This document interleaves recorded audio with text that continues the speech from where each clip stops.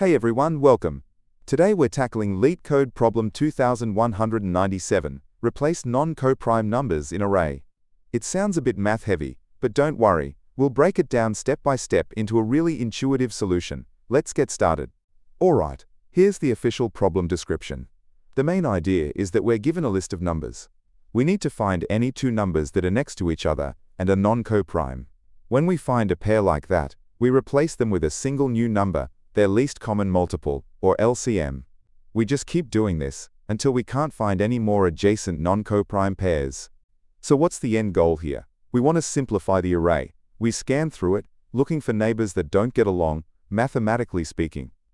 When we find them, like the 6 and 4 you see here, we merge them into a single number. We keep doing this until every number is coprime with its immediate neighbors.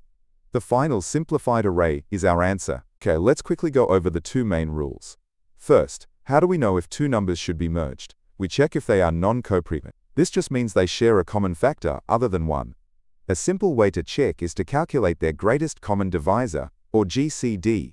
If the GCD is bigger than 1, they're non-coprime. Second, what's the merge operation? When we find a non-coprime pair, we replace them with their least common multiple, or LCM. So for 6 and 4, their LCM is 12. That's the whole process. Let's walk through an example to see this in action. We start with our list. First, we see 6 and 4 right next to each other. Their GCD is 2, so we merge them into their LCM, which is 12. Now our list starts with 12, followed by a 3. The GCD of 12 and 3 is 3, so they're non-coprime too. We merge them, and their LCM is still 12. Next up, we check our new 12 against the number 2. The GCD is 2, so we merge again, and the LCM is, you guessed it, 12. Okay, now we check 12 and 7. Their GCD is 1, so they are coprime. We leave them alone and move on. How about 7 and 6? Also coprime. Finally, we look at the last pair, 6 and 2. Their GCD is 2, so we merge them into their LCM, which is 6. And that's our final list. So you might have noticed something important in that walkthrough. When we merge two numbers, the new number might need to be merged with the one that came before it. This creates a chain reaction backwards. Trying to manage this in place in the original array can get messy. A much cleaner way is to use a structure that naturally handles this last in, first out logic. And that's a stack. We can build our final list, and every time we add a new number, we'll check it against the one we added right before it, merging them as many times as we need to. So here's the full algorithm. It's pretty straightforward. We'll start with an empty list, which will act as our stack. We then go through the input numbers, one by one. For each number, we first just add it to our result list. Then comes the magic. We start a loop that keeps running as long as there are at least two items in our result, and the last two are non-coprime. Inside this loop, we just pop those two numbers off, calculate their LCM, and push that new combined number back on. This loop ensures that all necessary backward merges happen before we move on to the next number from the input. Alright, here's the complete Python code for this approach.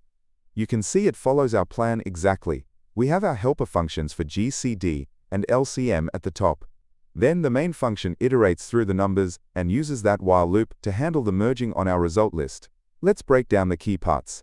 First up, the math helpers. For the greatest common divisor, we don't need to write it from scratch. Python's built-in math library gives us one for free, which is great. For the least common multiple, there's a well-known formula that uses the GCD. We just multiply the two numbers together and then divide by their GCD. We use integer division here to make sure we get a whole number. Now for the core logic. After adding a new number to our result list, we enter this while loop. The condition checks if there are at least two numbers to compare. We grab the last two, which we call x and y quanon. We calculate their GCD. If it's greater than 1, it means they're non-coprime and we have to merge them. So we pop both of them off, calculate their LCM, and append that new value. If their GCD is 1, they're coprime. The chain reaction is broken, so we use break to exit the while loop and move on to the next number in the original input list. So how efficient is this solution? For time complexity, we process each of the n numbers in the input list. The GCD calculation is the most expensive part of the loop, and its speed depends on the size of the numbers, which we can call m. So the overall time is roughly order n times log m. For space, our result list could, in the worst case, hold all n numbers if none of them ever get merged. This gives us a space complexity of order n.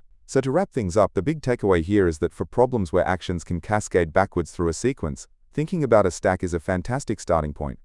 Our entire complex problem really boiled down to just adding elements to a list, and making sure the end of that list was always fully merged and stable. And finally, using simple helper functions for the math kept our main code clean and easy to understand. If you enjoyed this problem and want to keep practicing, the learning doesn't have to stop here. I've organized all my video solutions into handy playlists. Whether you're looking to grind through more Leetcode easy, medium, or hard problems, or you want to master a specific topic like sliding window or dynamic programming, I've got a playlist for you. It's the perfect way to focus your study sessions. Go to the Playlist tab and find a playlist that fits your goals. Hope this Leetcode solution breakdown made sense. If it helped, give that like button a click, maybe subscribe for more, or drop a comment if you have questions. Make sure to turn on the notification bell so you know straight away when I upload a video, because I upload videos daily. This channel doesn't make any money from sponsorships or ads yet, so if you're feeling generous, there's always the Boba Fund. Keep coding and I'll catch you in the next one.